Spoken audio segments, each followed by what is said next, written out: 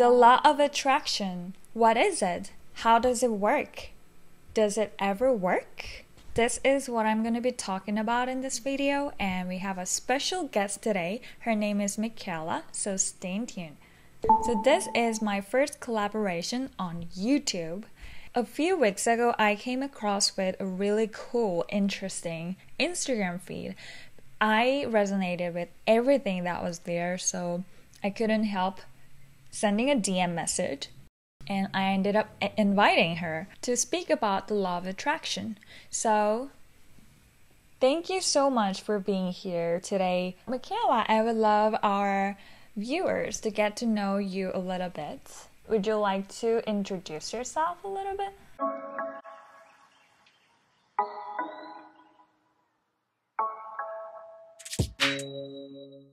Yes, so hi creators. My name is Michaela. So, Michaela, you're from Germany. Yes, I'm from Germany. This is actually my very first YouTube video. I saw you have been posting about the law of attraction and the positivity. Like, how did you first start creating this Instagram account? It's very inspiring, by the way. Go check her Instagram. Yeah, my Instagram name is Feel Guidance. Mm-hmm. I named it Feel Guidance because I want, my basic theme is like feelings. Because with the law of attraction, you like have to focus on how you feel in that moment, how you it's not important how you think about things, it's just really important how you really feel.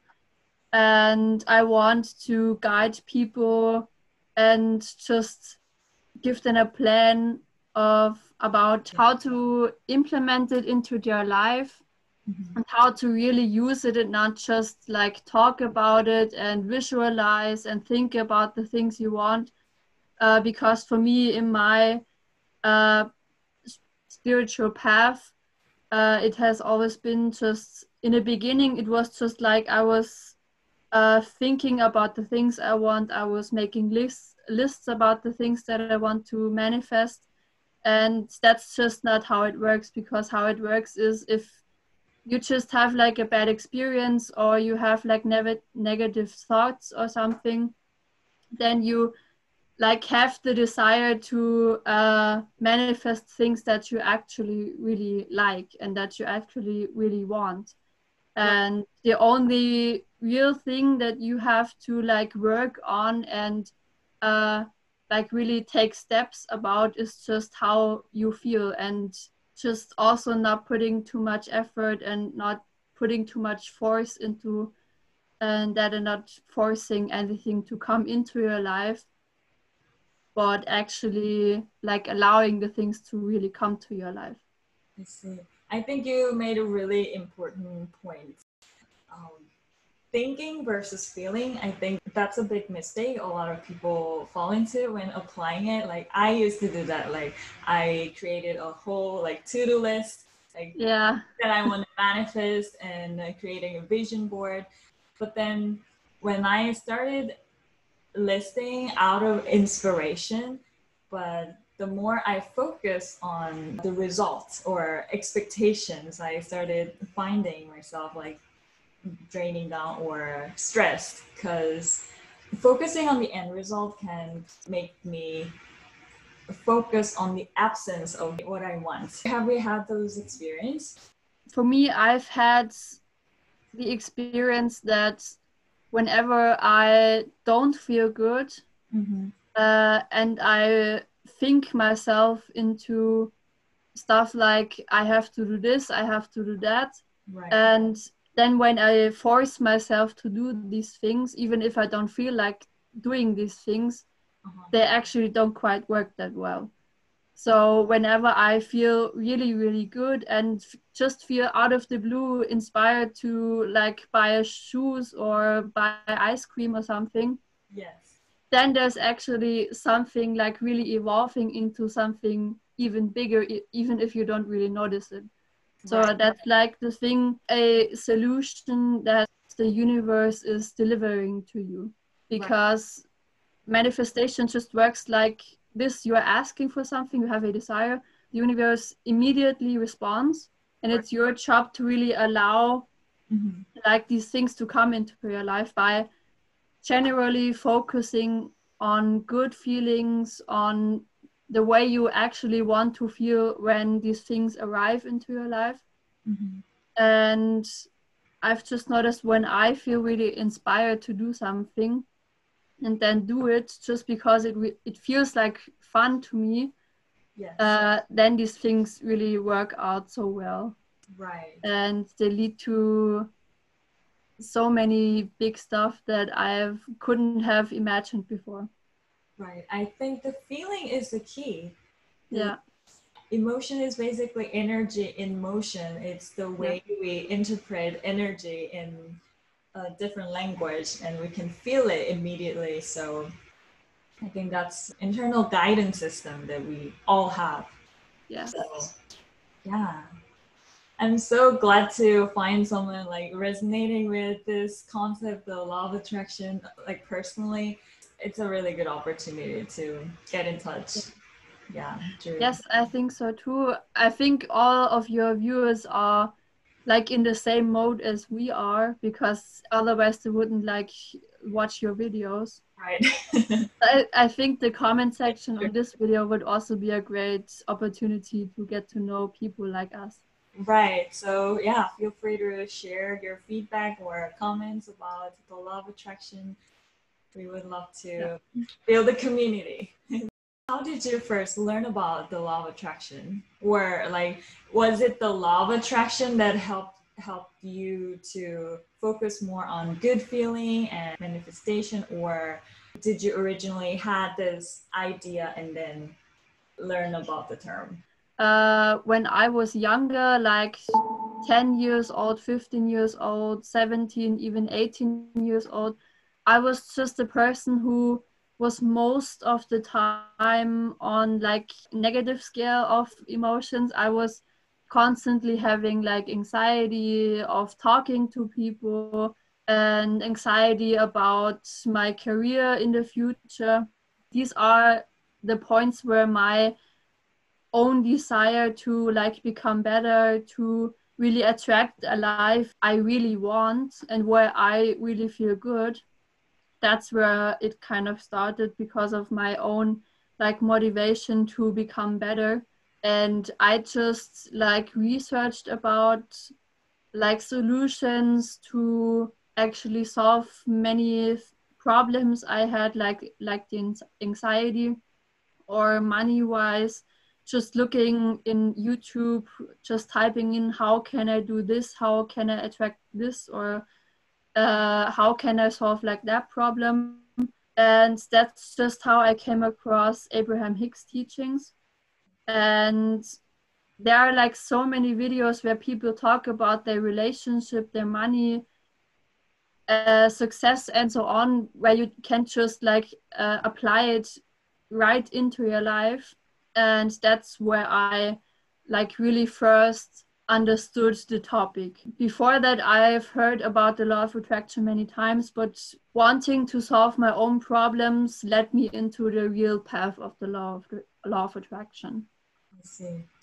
I know I listen to Abraham Hicks often, and I love her session provides a real life cases. So I can relate a lot. And versus like the first time I came across this concept was the book The Secrets by, is it Rhonda Bryan, I Bryan? think. Yeah.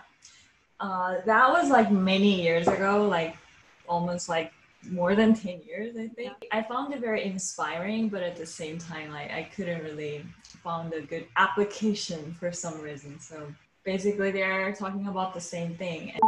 I could share some tips with you. Okay, sure. Some tips that I've, out of my own experience, came into conclusion. Like the one big thing that I have learned that I've done wrong, like all the past years, the thing that if you have like a day where you don't really feel good, where you have like a lot of negative feelings, which is like the number one step of the manifestation process that Abraham Hicks teaches, it's a thing like when you have negative thoughts or when something negative happens to you out of the blue, you just don't know why this happens to you right now. And you just have to like accept this as a part of the manifestation process, because it will always be there. No matter how like perfect your thoughts are, there will always be like contrasting experiences where I just don't know where it comes from. And out of these experiences, there just like grows a desire out of you where you just are, where you're just thinking like, okay, I really don't want this thing to happen, but I would really, really want to have the positive opposite of it happening in my life. Like, for example, if you have a bill where you can't pay for, then you're just thinking, hey, I really would love to have so much money that I don't even have to think about that bill. Mm-hmm. And once you really accept these experiences, then you really have found the key to manifestation. Yeah, I think that's a huge tipping point, like focusing on what you really want versus like getting stressed about what you don't like. Both statements might sound the same thing, but in terms of how energy works or the law of the universe works, I think it's a totally different thing. Yeah, I think whatever really happens, however you feel, just let it flow. Right. Be easy about it and don't try to force anything. Mm-hmm. Because if you try to like force something into your life, it's not gonna work anyways. Mm-hmm. Because when you feel like ease and you feel like really balanced and peaceful, that's when like the things you actually really want happen, uh, without you even trying it to make it happen. Right, right. So whenever you encounters what you don't like how do you remind yourself? For example, are you doing like positive affirmations or? Mhm. I have like a routine. Um, for example, like every morning, I like try to, when I drive to work or do something in my morning routine, I try to really think about all the positive feelings that are really possible to even feel. Like I try to train my mind into really getting used to positive feelings, because for me it was like my whole childhood it was like the opposite. Uh-huh. And if you like train your mind into like going into a more positive state every morning, then it's so much easier when something negative happens to like go back into that state. Like for me, if something negative happens, of course I'm not immediately like, hey, it doesn't matter, I'm good anyways. I have my moments too. Mm-hmm. Sometimes they last longer, sometimes they're not lasting as long, but still I'm just like going into my mind, reminding myself, hey, I have this routine of like really focusing on positive feelings. Mm-hmm. And that way it's so much easier for me to get into that state again. It's like building mental muscles. Yes. That sounds really good. Yeah.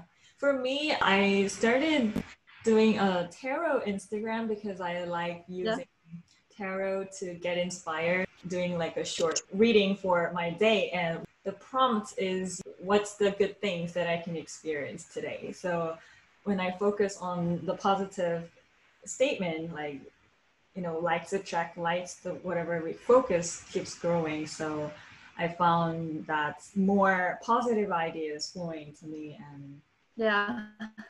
yeah. I think tarot is also a really uh, good way to get into like the spiritual mood, get more conscious of what's going on. And I also really like tarot readings. Uh-huh. I think that's a really good, cool thing. Yeah, and I think it's really cool. What I love about tarot is like when I work with tarot, it's like a synchronistic message. I don't think out, like it's Yeah. not me thinking out loud, but the information just pops up. Like, especially I love flying away cards, the cards that is just popping up.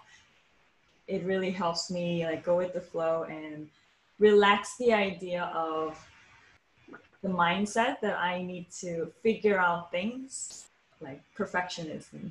How long have you been following this morning routine? Actually, not that long. It's been like 2 or 3 months actually. I've only recently really gotten into like the most positive state that I've ever been in my life because of this routine. So I really have to say, if you like follow this routine and maybe just every day take like 5 or 10 minutes to just write down positive feelings, it can make a really quick change in your life. Yeah, so this can be just writing the gratitude list or taking a walk, thinking about positive things, daydreaming or tarot card reading. It could be anything basically. The tools are everywhere, and I think it's just a matter of our focus and intention. Or I could just in the middle of the day appreciating like the little things, like a cup of coffee or like a present you've got or a parking lot. Just appreciating things is also a really, really powerful tool to for everyone to use. Everyone has something to appreciate. One thing I've noticed is that all of my other routines actually changed too. Because I have so much more focus when I try to like be productive, when I make content for my page. I'm so much more productive than I was before. And there's just like, if I take like 1 hour to make posts, I can do so much more stuff in that 1 hour than I could do before, just because I have this clear mindset that I didn't have before. And the months before I started this routine, it was, for me, there was like a lot of time that was lost, but it felt lost. I didn't know where it went. Right now, I just feel like I have so much more time, even though I like have the same routines in my actual life. It's just crazy how much time it feels like right now. It sounds like you feel more relaxed than yes, I just feel like more aware of what's actually going on about around me. I see. Also, another thing is like my own, not energy like we talk about it, but in my body, the energy. Like, I used to feel so tired all the time, and now I can stay awake for many more hours than I used to. That's awesome. And that's also a thing that's important to me, because I don't want to sleep too much. I just want to spend my time like doing things I want, like doing things that bring me further and stuff. And that's also something that really helped with the feeling state. So it sounds like your body also changes on a cellular level. Yes, that's also pretty cool. Yes, you're transforming into a different person. Yeah, absolutely. Right. Sounds good. Thank you so much for being here today and sharing your stories. Thank you so much too for the opportunity of the collab. Of course.